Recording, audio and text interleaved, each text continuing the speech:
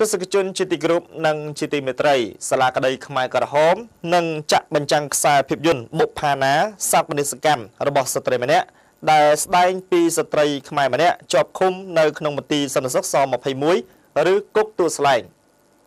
សាលាក្តីខ្មែរក្រហមដោយសហការជាមួយមជ្ឈមណ្ឌលសតួបុប្ផាណានិងចាក់បញ្ចាំងខ្សែភាពយន្តរឿងបុប្ផាណានៅថ្ងៃទី10ខែសីហា2017នេះនៅសាលសវនាការរបស់សាលាក្តីខ្មែរក្រហមដែលមានការចូលរួមទស្សនាពីប្រជាពលរដ្ឋនិងយុវជនជាង300នាក់មកពីខេត្តព្រៃវែងការចាក់បញ្ចាំងរឿងខ្សែភាពយន្តនេះគឺធ្វើឡើងនៅក្នុងក្របខ័ណ្ឌនៃការងារផ្សព្វផ្សាយរបស់ផ្នែកកិច្ចការសាធារណៈរបស់សាលាក្តីខ្មែរក្រហមនៅក្រោមប្រធានបទការចងចាំ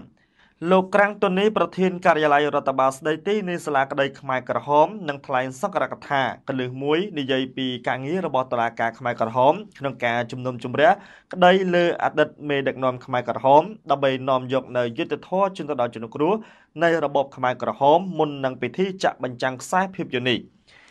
ការលើកយកខ្សែភាពយន្តបុប្ផាណាមកចាក់បញ្ចាំងនេះគឺដើម្បីបង្ហាញនៅរឿងរ៉ាវរបស់នារីជនជាតិខ្មែរម្នាក់ដែលបានរងគ្រោះជាប់ឃុំនៅមន្ទីរសន្តិសុខលេខស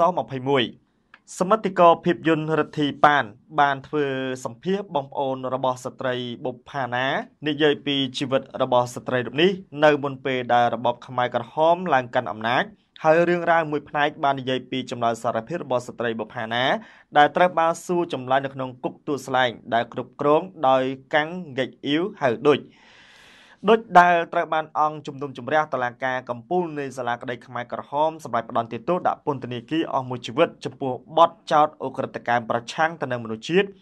និងអ ுக ្រិតកម្មសង្គ្រាមដែលធ្វើឲ្យមានមនុស្សជាង 15,000 នាក់បានស្លាប់បាត់បង់ជីវិត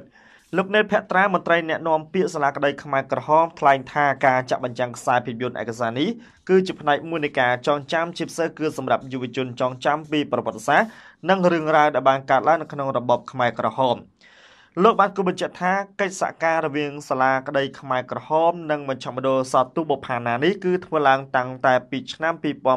កម្លេះក្រោមប្រធានបទរាត្រីនៃការចងចាំដែលបានចាក់បញ្ចាំងខ្សែភាពយន្តឯកសារតាក់ទងទៅនឹងរបបខ្មែរក្រហមនិងដំណើរការជំនុំជម្រះក្តីនៅសាលាក្តីខ្មែរក្រហមជួយទៅដល់បងប្អូនប្រជាពលរដ្ឋនៅតាមភូមិឃុំបានទស្សនា